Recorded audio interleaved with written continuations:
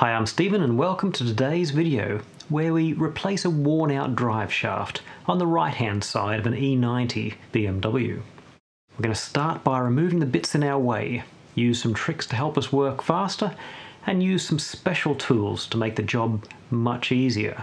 Right, let's get to it.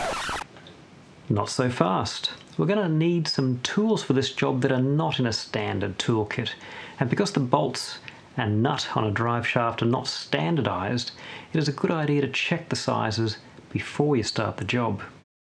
For the differential end of the drive shaft, the bolts are Torx E12 size for this car, but in the workshop manual there are 3 different potential sizes listed just for this model. So it is definitely a good idea to check first. And on top of that, there isn't enough space to get a normal long socket onto this bolt, so you will need to search out a high quality tapered 1/2 inch socket. In order to reach these bolts, you'll need some long extensions as well, and a universal joint, and also a torque wrench to do them up to the correct torque. At the wheel hub end of things, this big nut can be anything from a 28mm through to a 36mm, so make sure you get yourself a 3/4 inch drive socket set that uses 12-point sockets, because these nuts are mostly not standard 6-sided nuts. This kind of socket set is well worth having and you will definitely use it again, and the price isn't that much in the scheme of things. I'll put a link to these tools in the description below. The big outer nut should also be tightened up to the required torque value at the end of the job, so you can either use a 3/4 inch torque wrench or do a little bit of mathematics to work out how to get it pretty close without a torque wrench, if you have to.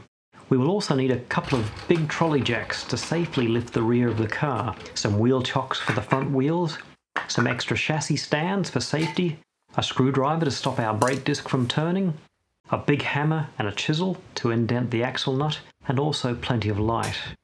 And I almost forgot to mention the secret special tool, but we'll get to that later. BMW recommend that any drive shaft bolts and suspension bolts that are removed should not be reused. So make sure you buy a new set of bolts to connect the drive shaft to the differential, and also some bolts and nuts to replace those that are taken out of the control arm. The big axle nut should come with the new drive shaft, but it is always a good idea to make sure ahead of time. Okay, so now onto the job. First of all, we need to remove the center cap from the wheel.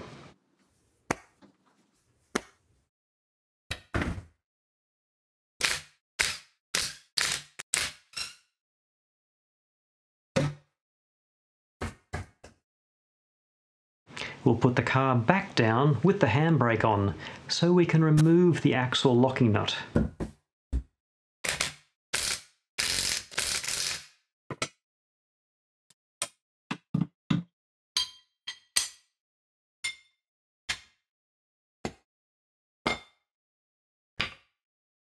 We need to first bend out this part of the nut so it will turn again.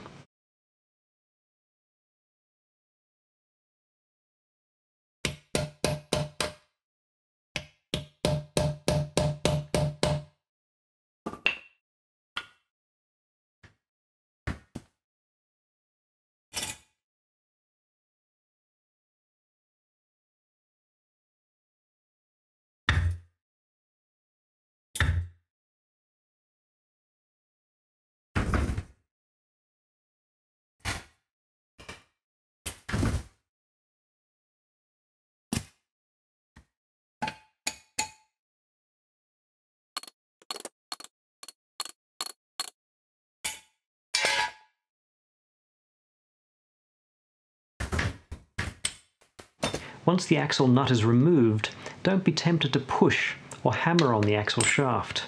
That will just make life difficult later, so hold that thought.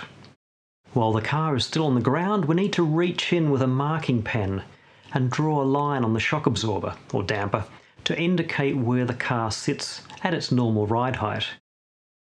You will see why this is important a little bit later. Now to lift up the car and get that wheel off, and secure the car ready for work.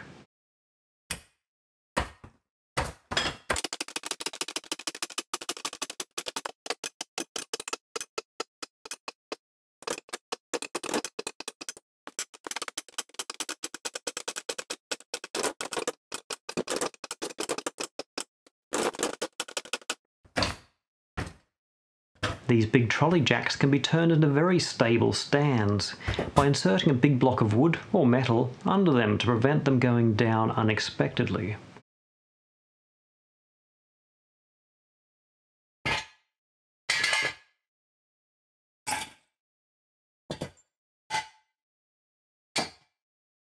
Now that the car is off the ground, we can release the handbrake, as we can stop the axle from turning by inserting a screwdriver through the brake caliper and into the center of the brake disc when necessary.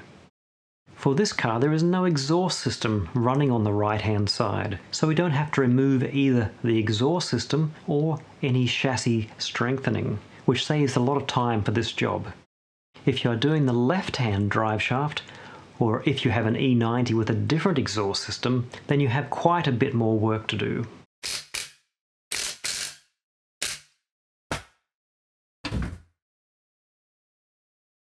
In order for this job to go nice and smoothly, it's necessary to remove the control arm. It can be removed with a standard 18mm socket and extension and some 18mm spanners.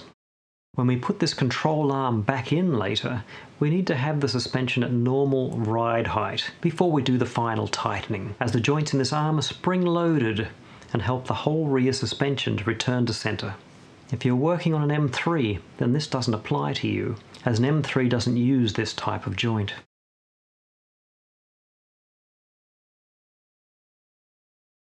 It's time to lock the brake disc in place using our screwdriver and feed in our socket and extensions. To stop our universal joint from just flopping down, wrap a few layers of tape around it.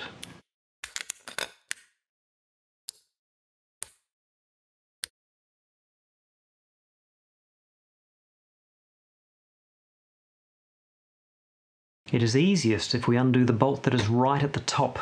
That way we can rest everything on top of the rubber boot.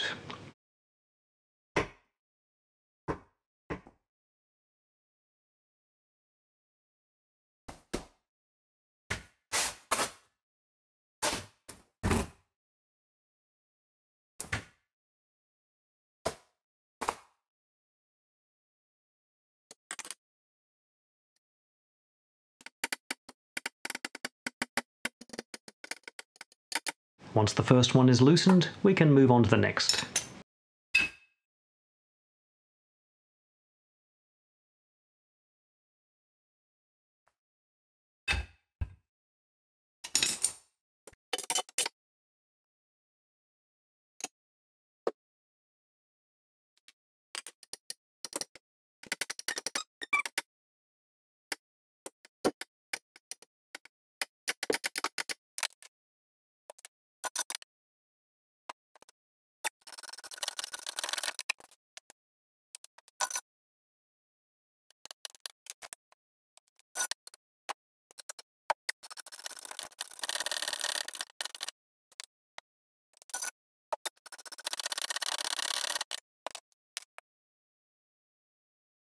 Once all of the bolts are removed, we can maneuver the drive shaft out of the differential.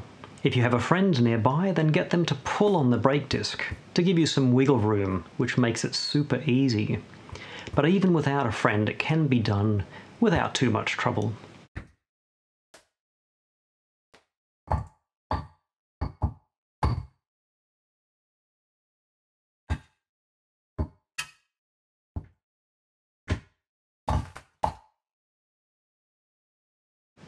Now we can move to the outside and push the axle shaft through.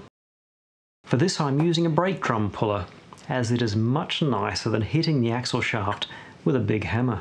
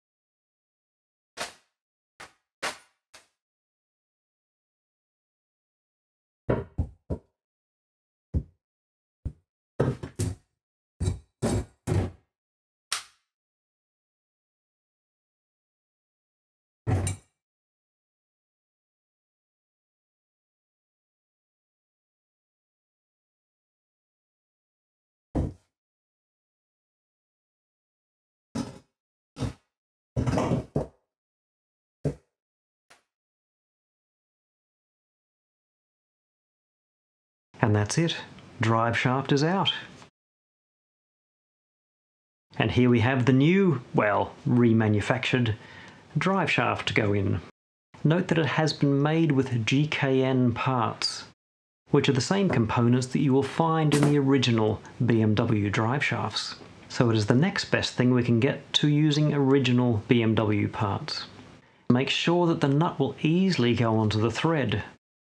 Trust me when I say that the best time to find out that the thread has been damaged and the nut won't go on is not after you have completely installed the drive shaft.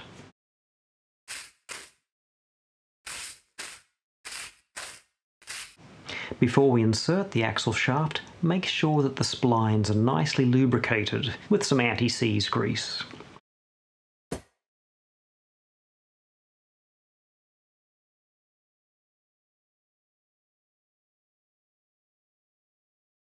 Now firmly push it into place, and if it refuses to go in far enough, then give it some gentle taps with a nylon dead blow hammer while rotating the brake disc.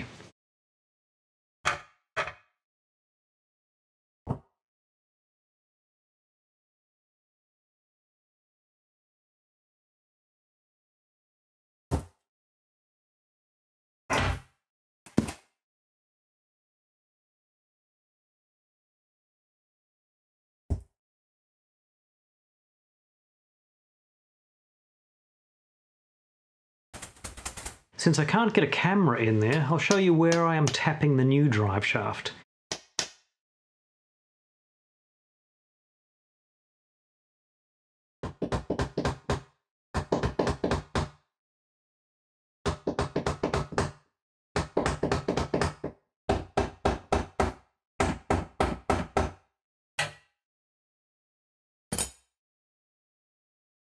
Once the thread is in far enough, then the nut can be used to pull it the rest of the way.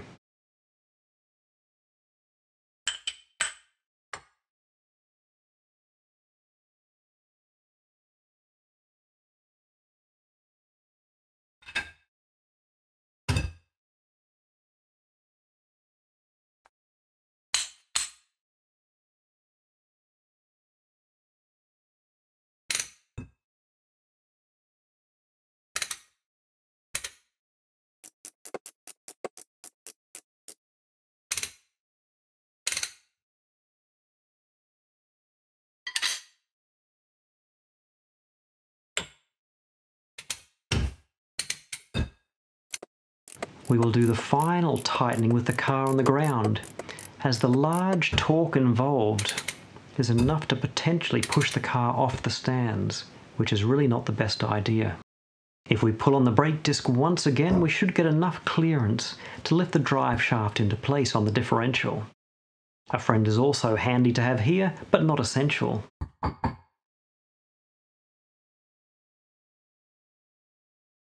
Put in our new bolts and the strangely shaped washers, and then do everything up to the required torque setting. It's not a bad idea to coat the threads with some Loctite blue compound.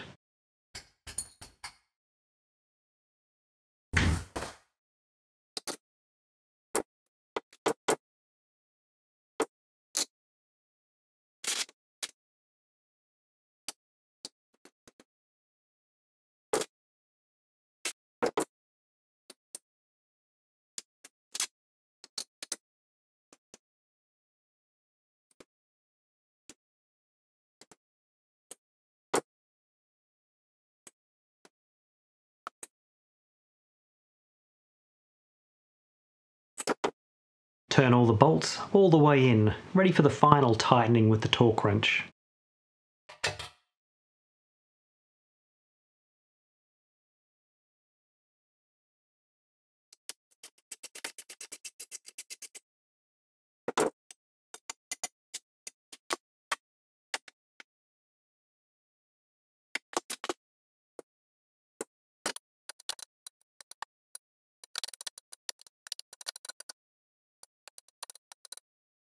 Torque wrenches are not fully accurate when using extensions and universal joints, so you will have to use some judgment with this job, as there is no room to get a torque wrench on these bolts without those things. I am dialing in an extra 10 on my torque wrench to compensate.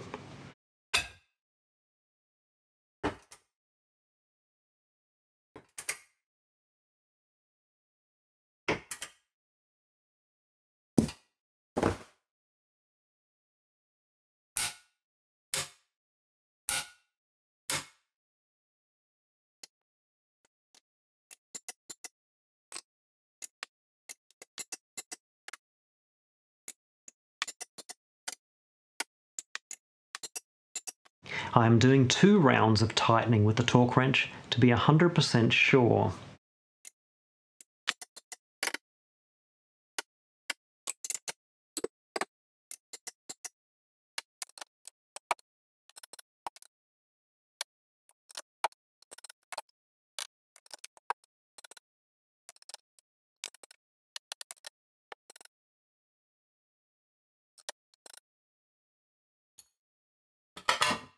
Next is to reinstall the suspension control arm with the new bolts.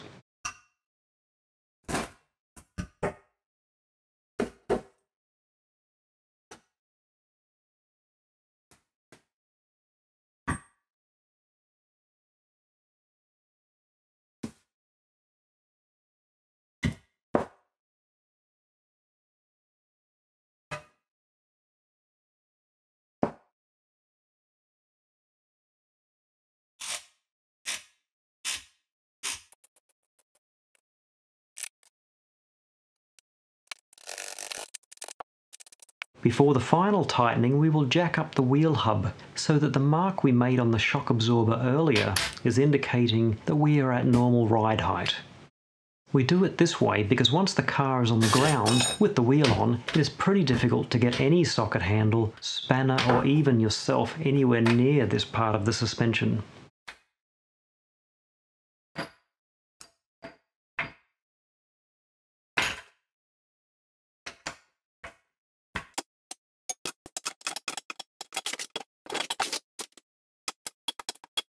And there you can see the mark we made earlier.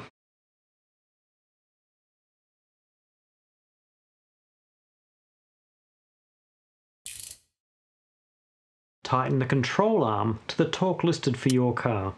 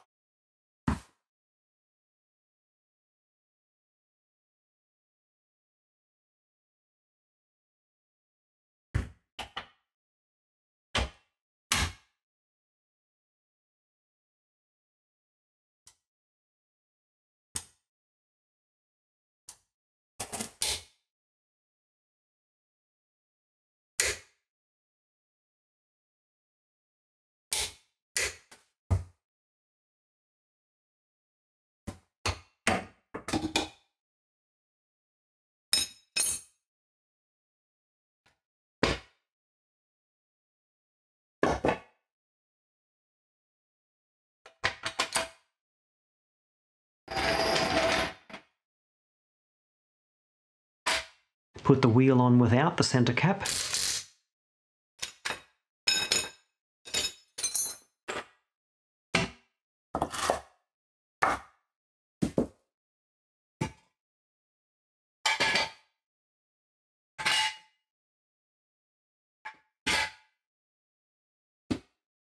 Drop the car down onto the ground.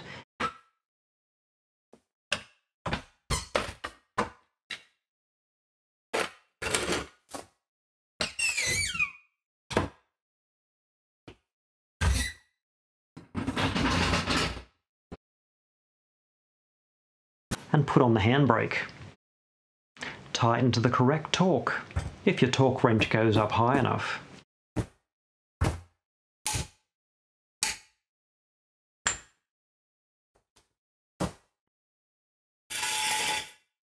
If not, then you'll have to do an estimate based on the length of the lever and how much you are pushing down.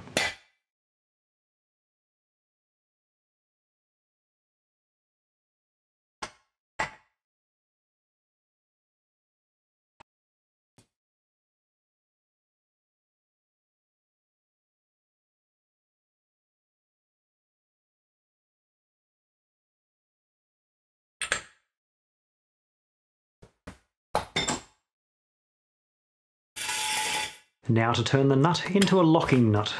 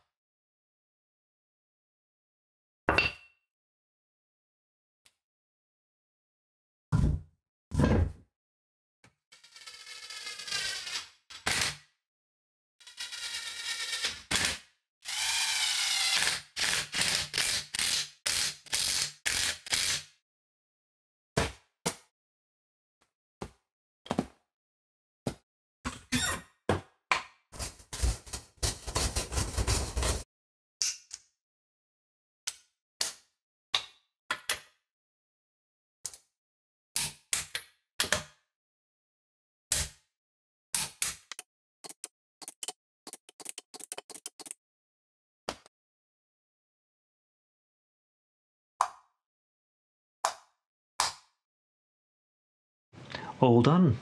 Just a reminder that there are links to all of the tools seen in this video in the description below. If you've done this job and think there is an improvement that can be made of this process, then please don't be shy.